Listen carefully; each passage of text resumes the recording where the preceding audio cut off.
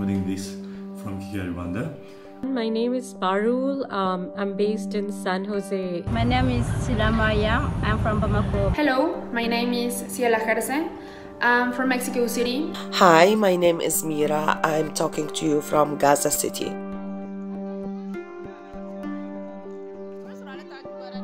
I mean, being an artist, it's really hard to keep up with all the gigs and all the freelance work that we do, and it's been hitting home.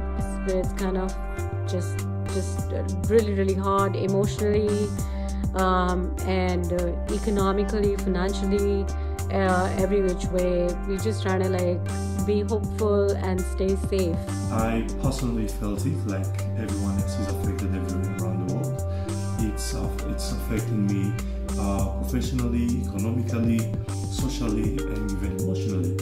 Professionally, I'm not active, which means I'm not getting no income, and I guess that makes one worry that if this goes on for long, one cannot afford life. I'm a freelancer, my friends are also freelancers, and this situation is really difficult for us economically, and I have the support of my family, but what about the other people? Yeah, the effect that COVID-19 had in my life is stopped my activity because I just got a new job that I really love, and that got stopped. I got severe respiratory problems. I got asthma. I'm pre-diabetic, so I kind of worry about that.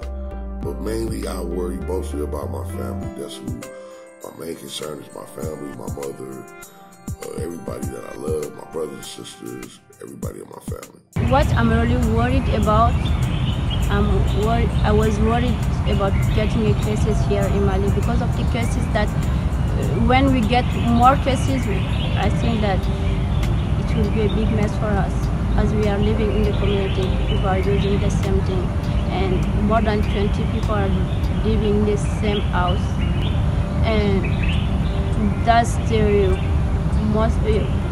thing that I'm really worried about, because we can get more death than Italy, actually. The truth is that, for example, we don't have any more masks, we don't have hand sanitizer.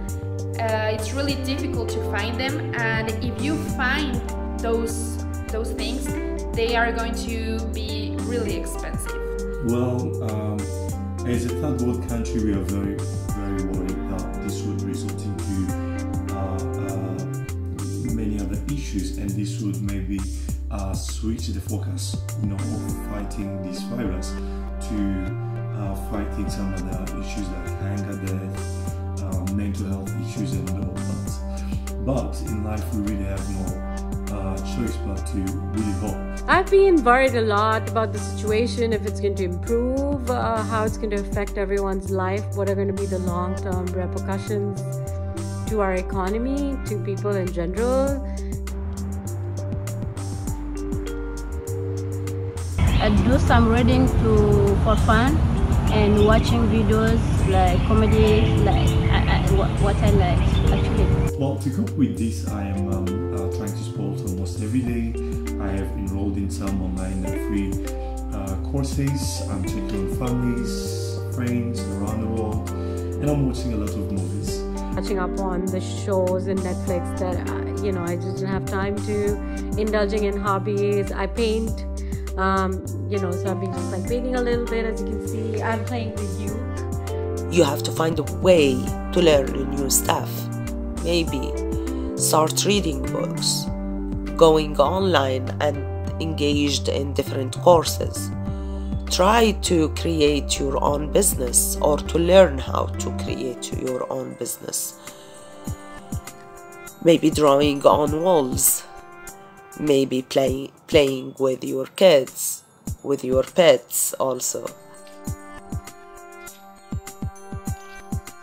The message that I'm sending to others is just to not panic, to get more hope. We need to be more humble. We need to help people. We need to stop complaining. Just stay at home. Try to do things that you can do by yourself. Be safe, we will pass it together. I think this is just an ultimate test of humanity coming together. So what I'm most hopeful about is humanity just coming together and finally living as one without barriers and discrimination and racism. I guess this is the time we should come together as one and forget everything that separates us, that divides us, and see ourselves as an extended family and realize that if everyone plays their own part, then we can overcome this pandemic. We can do so by listening to the government and do whatever we're asked to do and follow the advices of World Health Organization. So I believe we're going to get out of this all together. Stay strong, stay healthy, and happy quarantine. Bye from Kigali.